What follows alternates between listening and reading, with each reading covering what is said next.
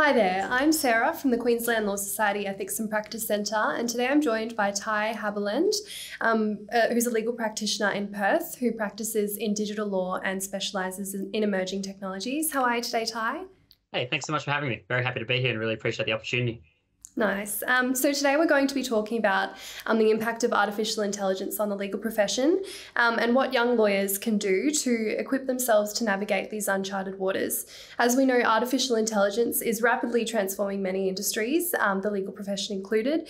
And as these technologies continue to advance, it's crucial that junior practitioners understand how to utilise and compete with these tools. So Ty, in some of your recent articles I've read, Shifting the Ground for Lawyers, and loved it, you discuss how AI has the potential to revolutionise the way that we access and understand complex ideas from a wide range of sources. So in this capacity, it's really important that we understand the scope of its ability. So what are the capabilities and limitations of AI in the legal profession? Yeah, so I think as a junior lawyer, it's pretty important to actually understand what AI is capable of. This doesn't actually mean that you need to go and read a course on supervised learning, reinforcement learning, deep neural network algorithms. More so just to be familiar with what artificial intelligence is. These systems, even though we see them now in the form of ChatGPT as a friendly little chatbot, they're going to get increasingly more and more consumer friendly to access, but the actual inner workings of them are going to be essentially democratized quite soon. You're seeing less chat about this whole, lawyers needing to code argument as a result of these operating systems. More be familiar with its capabilities in terms of shaping your work. And this might include simple things as its ease to, sort out your emails, simple to-do lists, think about the ease of which you can quickly find information and summarize information. It's to understand the capabilities of how it can augment your work. But in the same vein, and arguably more important going forward, is actually understand the limitations of AI. Having a good level of data literacy in terms of understanding and developing the ability to critically evaluate the quality and potential biases of the data used to train the AI at the moment will become more and more powerful as we go forward. In particular, that concept of bias, which I'm sure everyone's heard about, but also looking and understanding its difficulty in handling unforeseen situations. In litigation, for example, it's common that the matters before a judge are going to be somewhat novel, and accordingly, the AI is trying to argue its case from what it understands. And while the AI can perform these impressive tasks, such as recognizing patterns in data, making predictions based on those patterns, and even learning from its own mistakes, it's not capable of understanding the context and intuition in the same way a human can. AI can only operate on the data it's trained on and the algorithm that it uses without any innate understanding or level of consciousness yet at this time. These models are basically only statistically predicting what the next word is, not actually thinking about it. So it's really important to be conscious of that. Absolutely. So as these technologies continue to evolve, what skills does a junior lawyer need to be equipped with to effectively navigate and compete with these tools? So the word compete's an interesting one. It's important to evaluate the output of an AI for its quality and accuracy to make sure that you're getting a deeper understanding, but also how to use these tools. So for a junior lawyer at the moment, this term prompt engineering is a loose phrase. I think it diminishes engineers a fair bit and the complexity that they deal with. This is basically a matter of language, an art of data in, data out. Lawyers are naturally good at that nuance of words, and this is really the skill. While there's a lot of fluff out there when you say copy and paste a big amount of text in and ask it to substantially revise with an academic tone, assuming pre-existing knowledge, et cetera, you get a lot better results than just saying summarize this. And this is especially true when you're actually feeding in the text itself and not just asking it to recall or think about it. Prompteer and a couple of other websites offer some good examples of that. So getting familiar with these tools and how to use them better.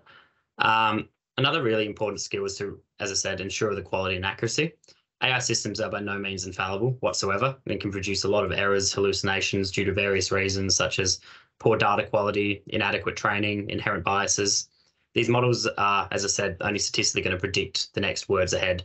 And as lawyers, our job involves necessarily being extraordinarily accurate in what you're saying. So that means cross-referencing, utilizing other resources, guidance from experienced practitioners that only the AI could dream of having. It's recognizing it really as an aid and not a replacement. There's a lot of fear-mongering around, I guess, even from OpenAI themselves, as to the pace at which this will go. It's not there yet. There's a lot of training, learning, general improvements to be made before this starts being a concern of any kind, but to understand that they are meant to augment at this current time and not replace the human expertise and judgment is really important.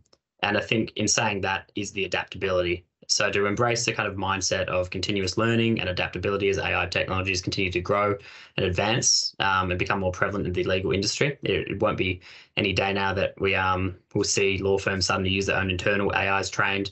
And I think there's an interesting conversation around where juniors will use those kind of tools and for what purposes, because we're not quite at the point yet of being able to just feed it something and go, here's the answer and this is correct because it's trained on our proprietary knowledge yet. So it's being basically conscious of recognizing the biggest skill I would say is just adaptability, being very certain that you can move with the times.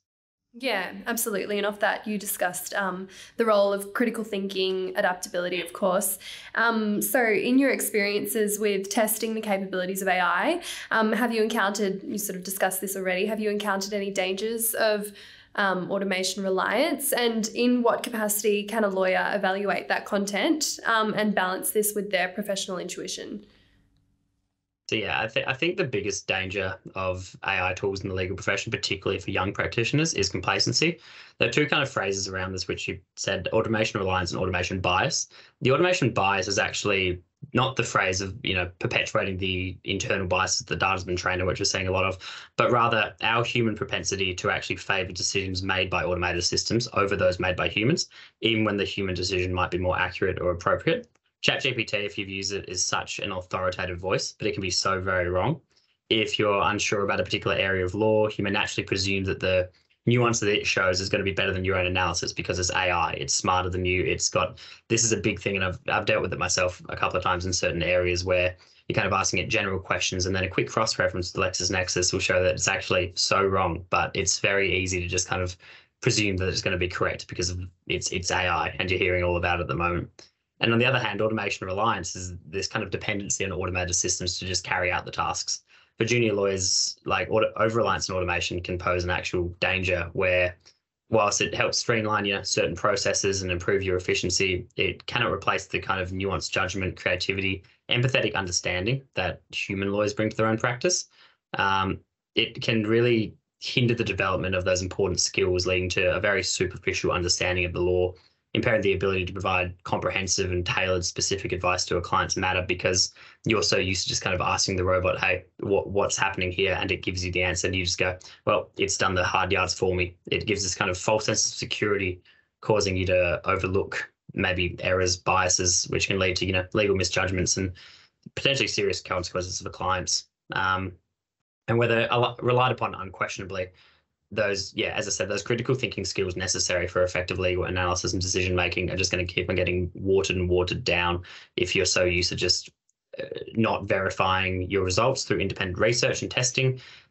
Those are vital for actually identifying any errors, because using good judgment with trusted sources is something that's going to go ahead. No matter how advanced AI gets, there's always going to be another side of the story, and it's to deliver a good user service.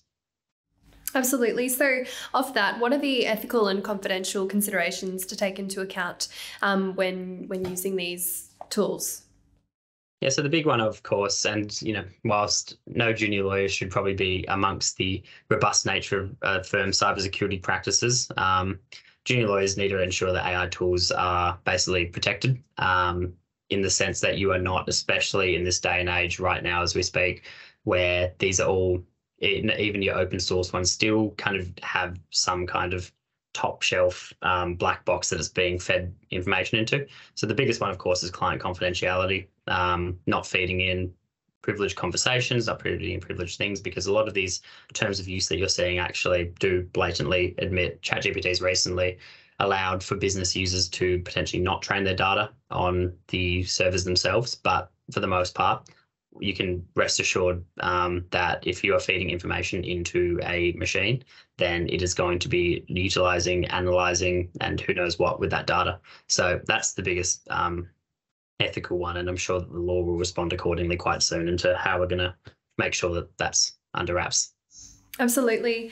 So what do you see as the greatest challenges for that are facing the legal profession entirely in relation to the development and deployment of AI? You've sort of delved into those, but on a broad spectrum. I think the biggest challenge is, law by its nature is steeped so deeply in precedent, often moves at a very measured pace, both to ensure fairness and maintain the integrity of the judicial process. This slow pace is at odds with the fast-moving, disruptive nature of AI at the moment. These slow, deliberate processes are just going to be overthwart with this rapid technological change. In terms of both the delivery and the outcomes, promising this increased efficiency and accessibility is going to provide substantial challenges to kind of manage to like reshape these traditional, conventional practices that have just the people at the top, particularly, have just known since the dawn of time. I think ushering in a period of AI, which is why I kind of combat the whole doom and gloom thing, because there are many firms out there that still run on fax machines. No paperless practice. So what three best practices would you recommend for a junior lawyer who will need to use these tools, and how to incorporate them without relying on them, of course? Yeah.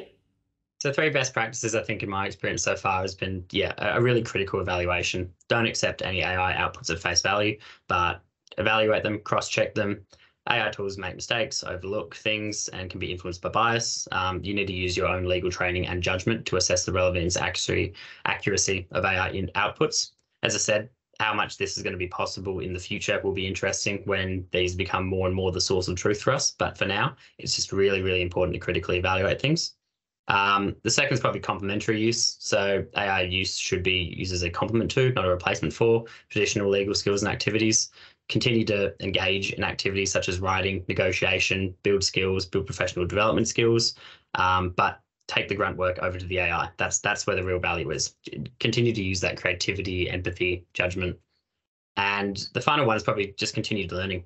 As these evolve, stay updated on the latest developments, understand the limitations, understand the capabilities of these tools, how they work, what data they might be trained on when your firm brings them in, and how to best interpret or even just use them as powerfully as you can. Because at the end of the day, this technology will not replace the lawyers, but the lawyers who know how to use this technology will be getting such a step up over the ones who kind of are resistant to it or turn a blind eye to it. Absolutely. It's about knowing how to use it. Yeah. Definitely. Yeah. Well, thanks for joining us today, Ty. How can we contact you and see your resources? So I'm a digital lawyer, as you said, at Stirling Rose. We're a boutique firm specialising in, cutting edge law, exactly this kind of stuff where the law has not yet been developed or is developing, and helping guide clients through. So you can see us at our website at stirlingrose.com, and on our LinkedIn page, we're very active on there. Okay, great. Well, thanks, Ty. Great. Thank you so much. See you later. Appreciate it. Cheers. Bye.